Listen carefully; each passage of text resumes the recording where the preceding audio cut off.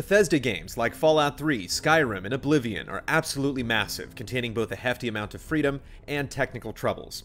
Fallout 4, in the most reductive sense, also fits into that description.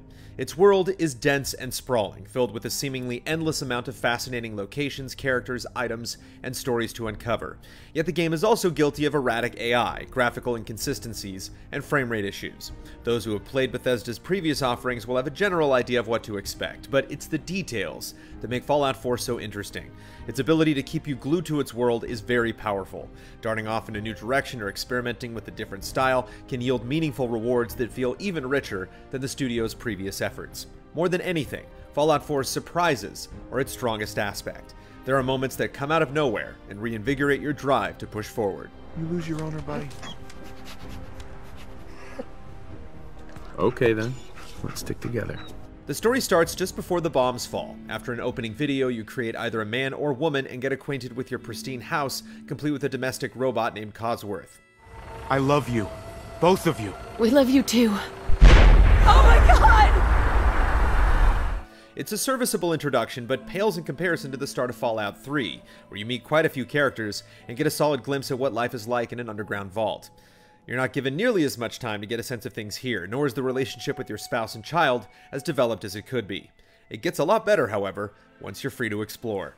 The bold blue sky feels quite a bit different from the last two Fallout games. There's a lot of gray in the capital wasteland of Fallout 3 and a lot of brown in the Mojave Desert of Fallout New Vegas. The liberal use of color in Fallout 4 makes the world more vibrant, while also accentuating the desolate nature of everything around you. As I live and breathe!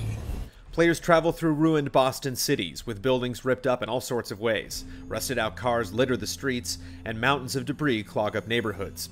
These are not uncommon sights in Fallout, but it's the attention to detail that separates the Commonwealth, where Fallout 4 takes place, from other settings. The 1950s-style advertisements on billboards and posters are humorously enthusiastic, contrasting with the absolute devastation surrounding them. Crumbling neon signs and proud historic statues serve as reminders of a time gone by, creating vistas both striking and sad. The aesthetic prevents a sensation of sameness from settling in. The various parts of the world all feel very different from one another. You'll travel through fields of dead grass and trees with rabid dogs and disgusting mole rats. Raiders and brutish super mutants reside in crude wooden outposts. As you get closer to the fringe, things get stranger. The air becomes murky and green, the ground scorched, and a never-ending storm rages all around. The hindered visibility makes the enormous rad scorpions that burst from the ground and the vicious reptilian death claws even more terrifying. There's simply so much to see that aimless wandering is just as fulfilling as chasing down objectives.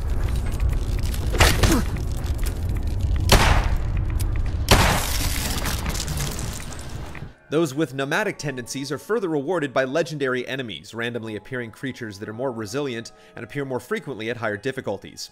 Each legendary enemy drops a unique piece of gear, making it worth the resources required to take them down. We find ourselves chasing them whenever possible, our minds running wild with hopes for what they could drop. The one annoyance is that almost always after severely wounding a legendary enemy, their health refills, with the game indicating they've mutated. It's a weak and frustrating method of having legendary enemies seem tougher than they are, and robs a bit of the joy from fights.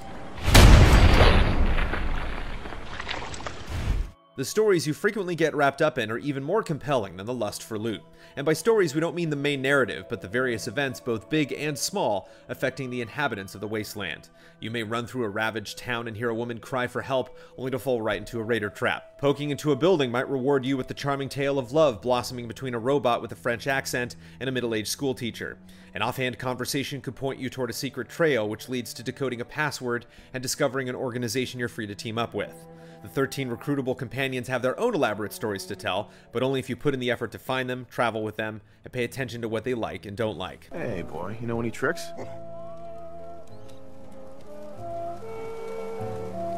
What's so effective about these moments is the game doesn't always get in your face about them. They're not always quests, and there's not always loot to be had. Sometimes, these stories simply exist for the sake of it, enriching the world and inflating your curiosity.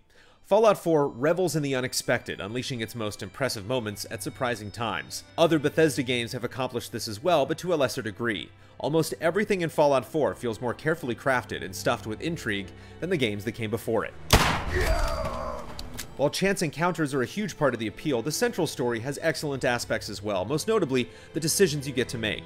Depending on how you build your character, you'll be able to shape the world in powerful ways, deciding the fate of important characters and entire groups of people. Each of the 4 factions has their own idea of how the world should prosper, and even if it involves heartless methods, they provide convincing arguments. That said, certain revelations in the main story feel abrupt and unearned. A few sections that meant to hit the hardest didn't resonate nearly as much as some of the smaller quests. Although there are spectacular sequences, the main story is ultimately not what will stick with us. Cambridge has one hell of a new pothole. How you interact with others has substantially changed from previous Fallout games. For one thing, the player character has a voice. We had our reservations coming in, worried the voice would distract us from conversations rather than enhance them.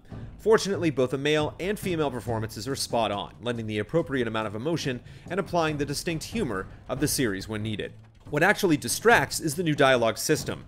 Instead of a box with a variety of choices, players are limited to 4 options at a time.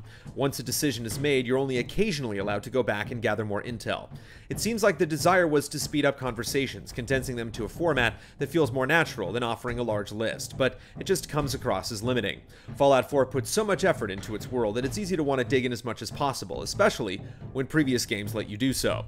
What's worse is how dialogue options are phrased. Most options are just a word or two, leading to instances where you don't know exactly what you're going to say. For example, you're often given the option to be sarcastic, but that's all it says. These phrases are sometimes amusing, but other times, the character completely missed our intent. How many different ways do you need me to say yes? Even with the severely scaled back approach, characters will have plenty of entertaining things to say. While the new system is bothersome, it never truly deterred us from engaging with others. Plus, some of the old Fallout magic is present in other ways. Those with high charisma can convince people to pay them more, open up a sealed-off location, or completely prevent violence. 70-30 seems more like it. The man's not your welcome mat. Yeah, whatever. Although skills and the karma system aren't present in Fallout 4, the revamped perks are so valuable and numerous that there isn't a lack of options when it comes to enhancing your Wanderer. Old standbys like lockpicking and terminal hacking are as essential as they've always been, opening avenues that otherwise wouldn't be available. New perks, such as the ability to construct the best weapon mods, are just as enticing. We spent far too long agonizing over what to select, deciding on something and then immediately changing our mind, which is always a great problem to have in an RPG. Combat has also been overhauled for the better. The shooting in Fallout 3 and New Vegas is horribly clumsy, as though the games are approximating what it's like to fire a gun without actually giving you the sensation. Not so in Fallout 4. Each of the weapons has a weight and kick to them that makes encounters feel like real firefights. The feedback is not as strong as games built around nothing but shooting, but it's a huge step forward. Both the first-person and third-person perspectives are much more enjoyable to use than in past games, though we find ourselves preferring first-person since the third-person camera doesn't always provide an optimal view of the action. This is the urge of the super mutant! VATS, the targeting system introduced in Fallout 3, makes a return, and being able to pinpoint enemy body parts is just as useful as ever. Sniping the legs off a charging feral ghoul or clipping a bloodbug's wings can easily swing fights in your favor. What's different is that, unlike before, time doesn't completely freeze when using VATS. It only slows down, so you're still very much at risk. It's a smart choice, since our memories of Fallout 3 and New Vegas involve a lot of overly relying on the system and feeling far too safe as a result. Additionally, it seems like Fallout 4 throws a lot more enemies at the player, and many of them are relentlessly aggressive. We made it through some engagements by the skin of our teeth, dealing with kamikaze super mutants, their irradiated hounds, and a pack of raiders all at once.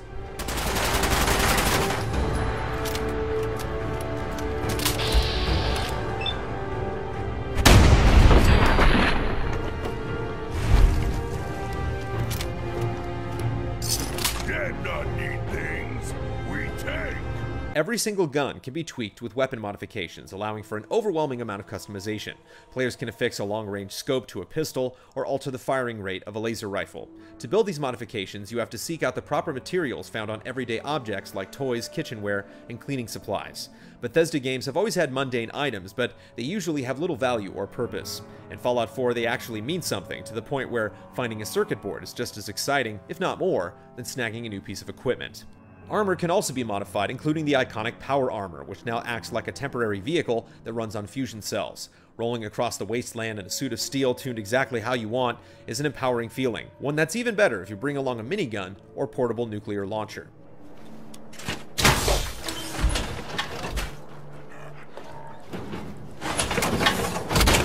Resources are used in more than just modifications, playing a crucial role in settlements as well.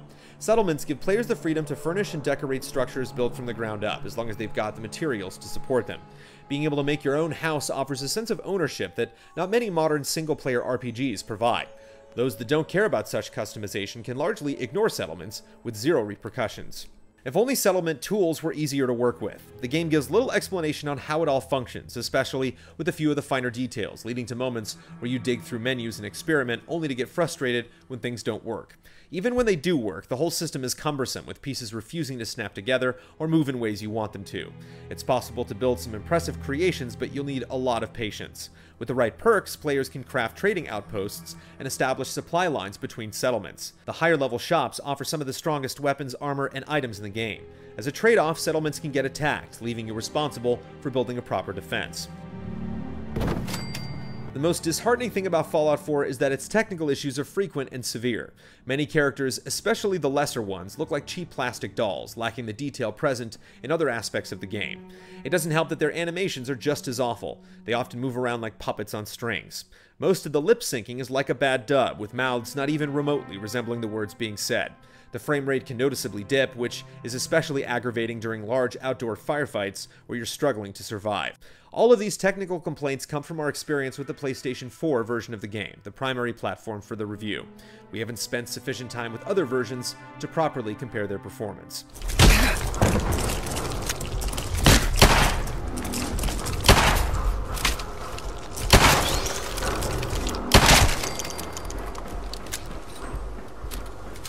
For the last decade, Bethesda games have had similar issues, and it's getting harder to forgive. Somehow, in spite of everything, Fallout 4 consumed us. When we're not wandering the wastes, it overwhelms our thoughts as we ponder where to go, which faction to pursue, and what weapon to try next. Fallout 4 is flawed in very serious ways, but playing it is the only thing we want to do.